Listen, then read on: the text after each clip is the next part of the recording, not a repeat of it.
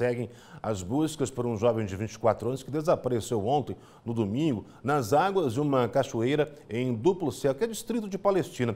A família está desesperada, a família da vítima mora em Olímpia, está acompanhando toda essa angústia, o trabalho dos bombeiros. Inclusive, eles seguem à distância, porque o corpo de bombeiros tem tido muita dificuldade para chegar até o local. Acompanhe a reportagem. Edson Ramos de Carvalho decidiu sair de casa com amigos por volta das 2 da tarde de ontem. O jovem de 24 anos entrou na cachoeira e desapareceu. Os colegas que estavam com ele ainda tentaram ajudar, mas já era tarde demais. De acordo com a mãe, Edson já conhecia o local e tinha o hábito de visitá-lo. Tinha me avisado que ia para essa cachoeira com o pessoal e até aí tudo bem.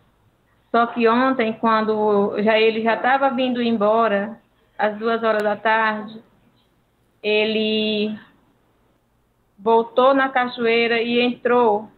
E daí foi onde aconteceu, que quando o pessoal vieram ver, ele já estava descendo na água. E aí os amigos ainda correram por fora, mas a velocidade da água estava muito rápido, não deu tempo eles ver ele mais. A cachoeira fica em Duplo Céu, distrito de Palestina.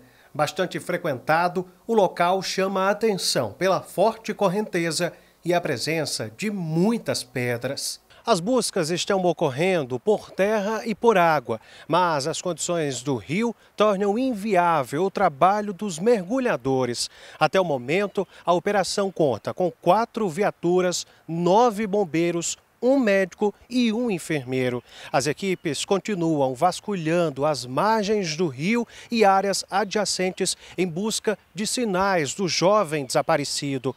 A operação de busca e salvamento não tem hora para acabar. Meu filho vai ser encontrado com vida. Tenho muita fé. Realmente é uma espera bastante angustiante. A gente segue muito confiante, torcendo para que esse menino seja encontrado o mais rápido possível.